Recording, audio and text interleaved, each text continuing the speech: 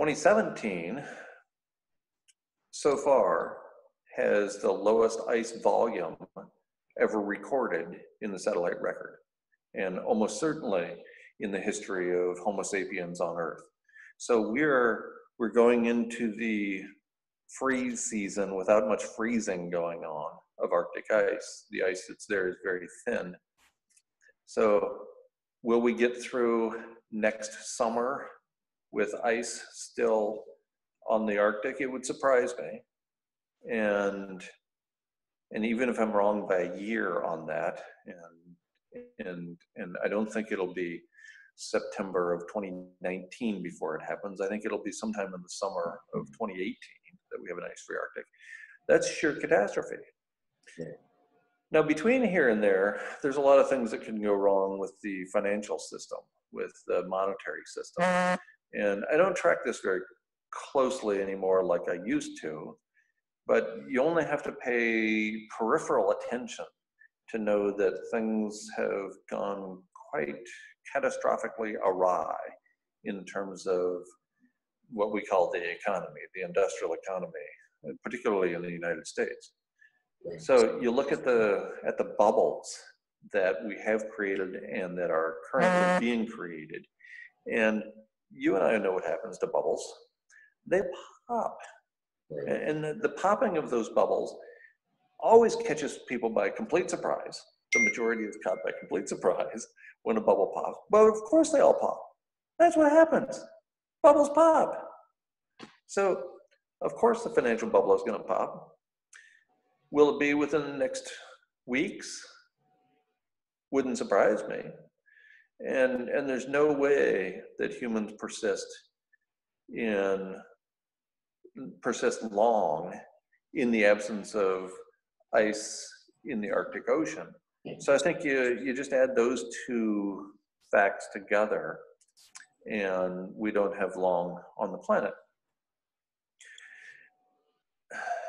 And again, I would like to be wrong. I'd be one of the happier people on the planet if I was alive and 7.5 billion other people were alive in another 5 years. I think that's unbelievably unlikely. I can't imagine a situation in which that would actually happen. Yeah. But I would be a huge fan. So people ask me all the time, what are you going to do if you're wrong? Celebrate? And my response is, how are you going to live if I'm right? If the evidence I put together is actually a right, is that going to influence how you live? You know, what I'm trying to do here, and what I've finally begun to do myself, is live with urgency, the kind of urgency that we deny when we adhere to the infinite growth paradigm, when we capitulate to the notion that we can have infinite growth on a finite planet. I recognize that that's impossible. Yeah. I recognize that you have to be absolutely insane to believe that it is possible. And so I'm trying to live with the urgency that comes with admitting that death is not far away. If I'm wrong, perfect. So much the better. Right. I'd love that. Yeah, I would too. I mean, you know, I want to be wrong about everything. Like whenever, you know, the deniers come up and like, no, it's the grand solar minimum or it's something else, or it's, you know, I'm just like, you know, if the collapse of the planet is, it doesn't really matter what's causing it, honestly. If it's like, if it means the collapse of the planet, like that's not good news. You know, and if ice caps are growing, that would be really great. That would be really awesome. I'm always like, really? Please tell me more, because that's a good thing, you know, but yes, all evidence points to the contrary. And, you know, I don't know where the people are getting their information. I don't know if this is I'm starting to feel like there's such a massive conspiracy to get people to, you know, to get people confused, you know, that it's infiltrated. Yeah, there is. It's the public education system. Right. That's the conspiracy. It's intended to dumb people down. It's working great. I've talked to people with college degrees that are like, they're like, I went to college and I believe this craziness, I'm like, you went to college and you didn't, what did you learn? I'm not sure, how you got that degree, but clearly you're not paying attention. You weren't paying attention to, cause and effect, the basic. Critical thinking is not a strong suit in the American educational Basic system. scientific, laws of thermodynamics, just, it's not happening. So I would love to think we're headed into an ice age. Yeah. Humans and ice, no problem. Right. I just went to Norway for the first time and saw the Northern Lights for the first time. And I didn't get cold. I'm out there where it's been dark for weeks, and it's going to be dark for weeks to come above the Arctic Circle. And it was cold. Right. It was really cold. Right. But I wasn't cold because we have this technology now. We've had the one for a while, fire. We've actually managed to harness fire quite a while ago. And we also have clothing now. So an ice age, please bring it on. Yeah. We could do, many things with ice still. And maybe, who knows, maybe, whatever, maybe some insane negative feedback kicks in or something, I'm completely open to any miracle that happens. Right. Again, I'm not attached to the outcome. Right. The evidence points me to believe certain things about what's coming, including the near-term demise of, for most of us, our favorite species. But I'm not attached to that outcome. In fact, I don't even want it to happen. Right. I'm also not attached to the outcome of Santa Claus coming through my chimney this year and eating the cookies and milk. Right. So cool to happen. That non-attachment to outcome is absolutely fundamental for me. It allows me to get through another day. Right. Because for many years, I taught in my classrooms, 21 years in pretty much every course I ever taught on college campuses. I promoted the idea of not having children because I recognize that there are already so many people on the planet. We're in human population overshoot. Right. That was obvious from the first day I started teaching. And then every single one of my students went out and had children. If I was attached to the outcome, I'd be suicidal at this point. Right. We didn't listen. Dang it. Yeah. I had students come up to me and say, I'd like you to meet my 37 children, Sarah. Because I would point out that Americans consume 37 times the natural resources of Kenyans, for example. Right. And so when you have a child in this country, it's like having 37 Kenyans. Yeah. And so my students would come up and of course, make a joke about it, because that's what we do in this society. Whenever any serious matter comes up, we make jokes about it. Yeah. They'd introduce me to their 37 children. Yeah, and that, regardless of whether, regardless of just the warming thing that's going on, right? The whole warming thing. We're destroying the planet just through our, if you take the whole science of, the warming of the atmosphere and the melting of the ice caps and all that, we're, fishing all the fish out of the ocean, and we're, throwing all the plastic in the ocean, and we're deforesting all the forests, and we're doing so many other things that if we took that away, we'd still kill ourselves. Absolutely.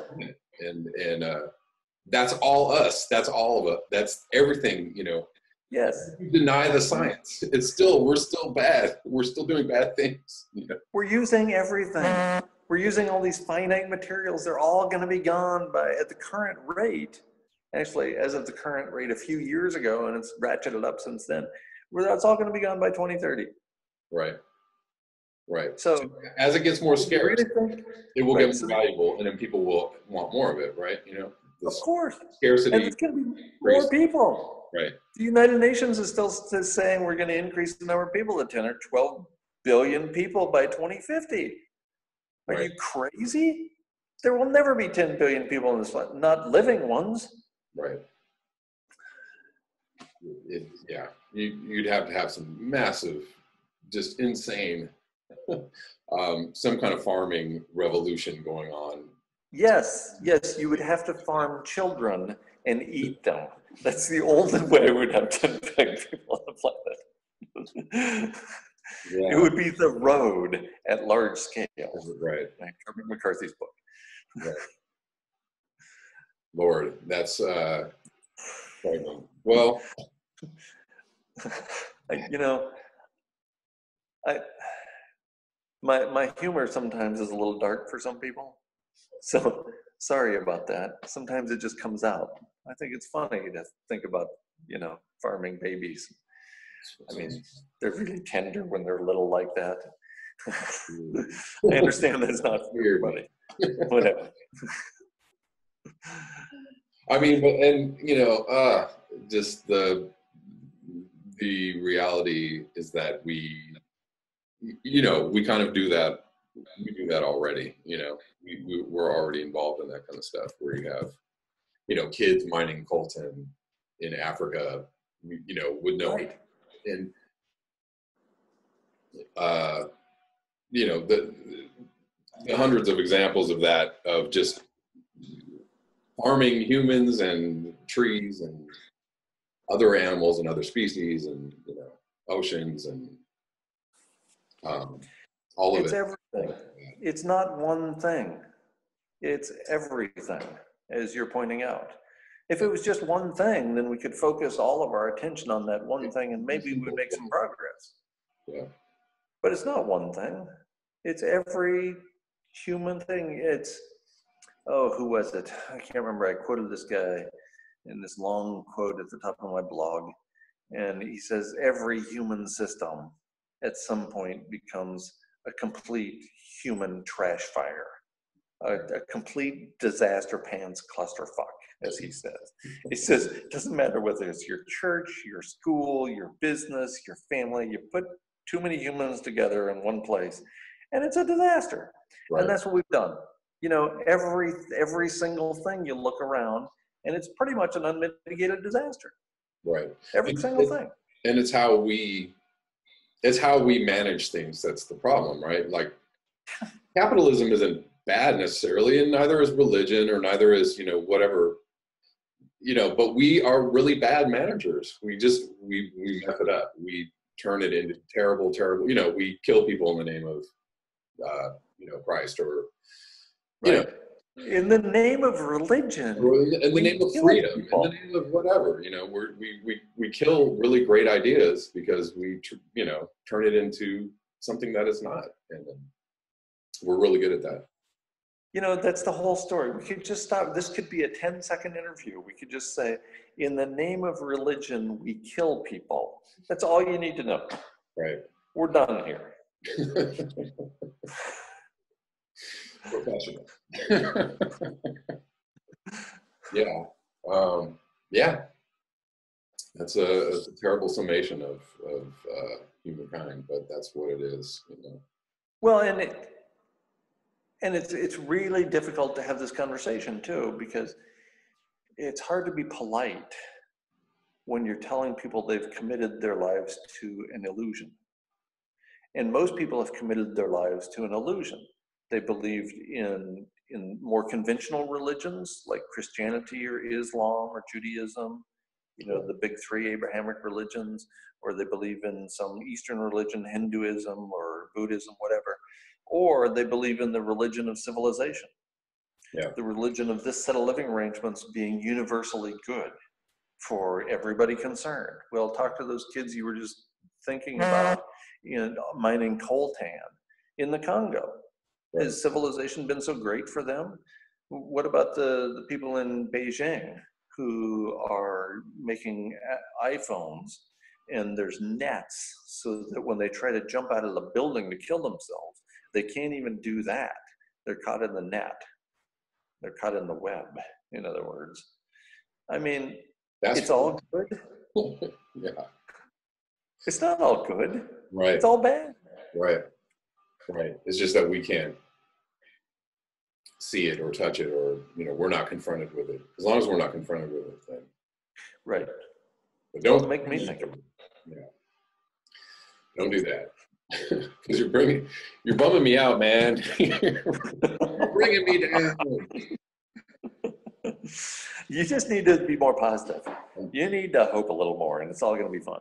I'm going to go meditate, and then I'm going to be really positive, and then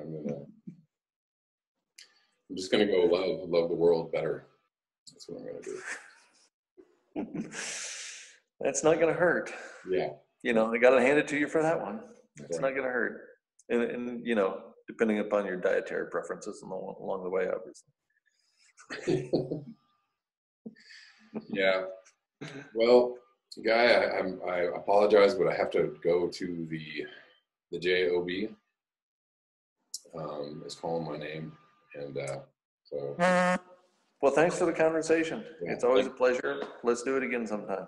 For sure. Awesome. Thank you for the talk. Thank you for the You insight. bet. Talk to you soon. My pleasure. All right. Bye-bye.